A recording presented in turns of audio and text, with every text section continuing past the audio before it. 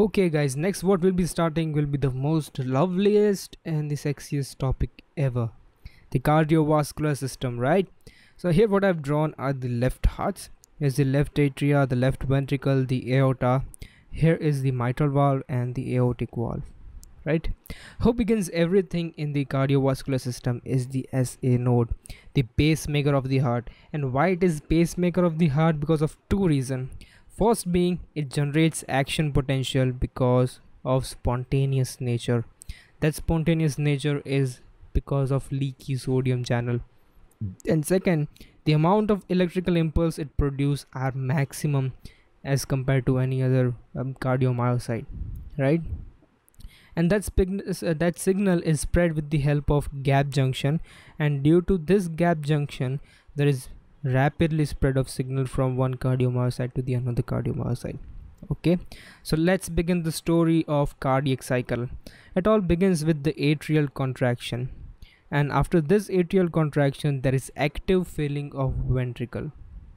All right, and sometimes this may produce the fourth heart sound, which is pathological. It's not normal. Fourth heart sound due to atrial contraction is pathological. After atrial contraction, the ventricular contraction begins and there is closure of mitral valve on the left heart, and this produces the first heart sound, and which marks the onset of ventricular contraction, right? Once the ventricular contraction begins, it closes the mitral valve, which produces the first heart sound, and that's due to closure of mitral or tricuspid valve on the right heart. Now ventricular contraction begins and it empties the ventricle to the aorta, and then begins the ventricular relaxation, right? And once the ventricles start relaxing, the opened aortic valve closes, and this produces the second heart sound, which marks the onset of ventricular relaxation.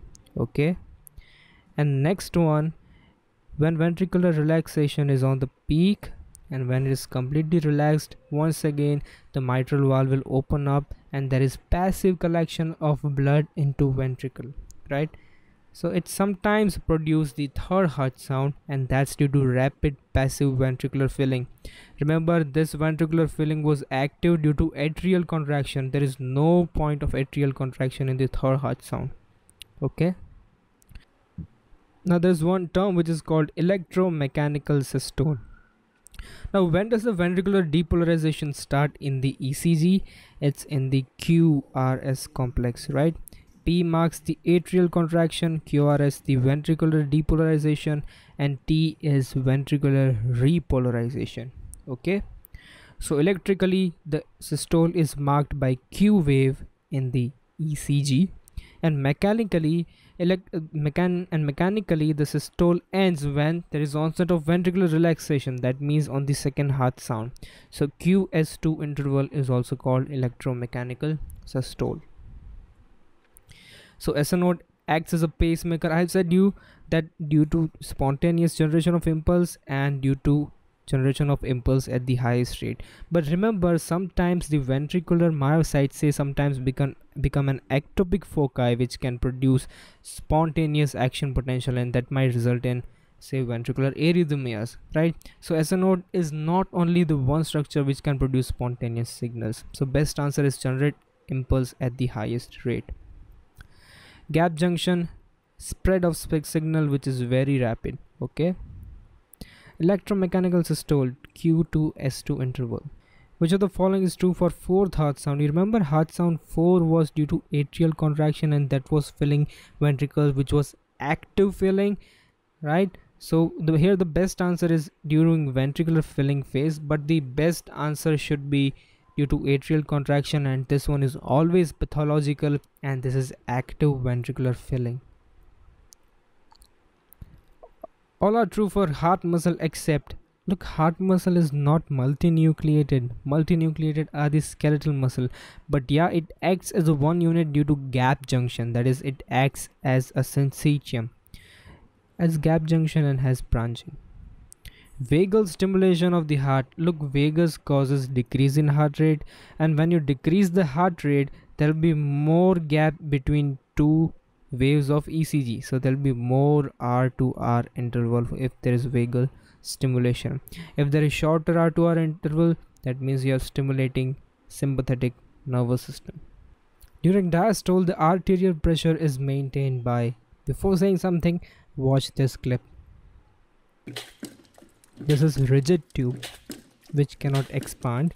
So there are peak of pressure during systole and null pressure during diastole. Look, this one is elastic artery. There is uniform pressure maintained. So this happens due to elastic nature of the artery. Right, when there is systole, the aorta will dilate, and when there is diastole, it won't collapse completely like a rigid tube. It will collapse slowly so that it can maintain the diastolic pressure. Okay.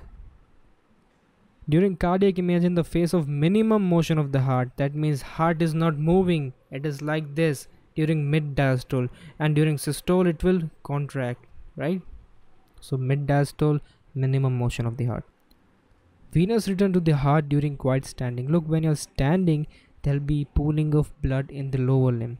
Now there is less amount of blood going to the heart. That means venous return is decreased. Less amount of blood going to the ventricles. That means ventricles are less stretched. And Frank-Starling law states that if there is more stretch, there will be more powerful contraction. If there is less stretch, less powerful contraction. So there is less stretch, so it will contract slowly, and that will result in low blood pressure, not high increase in blood pressure. Orthopnea in heart failure develops due to, this is the condition when you'll have difficulty in breathing while you're sleeping. That's why you'll find the person with heart failure sleeping in this position, right? What happens is, when you're sleeping, there is more venous return towards the thorax, right? So there'll be more blood going into the right ventricle and to the pulmonary area. Now the problem is, the blood is accumulated in this region because the left heart cannot pump the blood efficiently. So blood is backing up, and this backing up of the blood produces difficulty in breathing in the recumbent position. That's why you'll find the patient of heart failure always in this condition, sitting and sleeping comfortably. So reservoir function is maintained by leg veins. You'll have pooling of blood in the legs. All of the following factors increases the length of ventricular cardiac muscle. While you are standing, there is less venous return and less stretch, not increase in length of ventricular cardiac muscle fiber. Which of the following statement is least correct? Look, you have 0.8 second of cardiac cycle, right? Out of that, 0.3 is systole and 0.5 is diastole, the ventricular diastole. Now if you are increasing your heart rate, which time will you decrease, the systole or diastole? It's the diastole. Now your diastole would be say 0.4, and your total cardiac cycle is say of 0.7 seconds, so your heart rate is increasing. Always remember, it's the diastolic time which is decreasing if you increase your heart rate.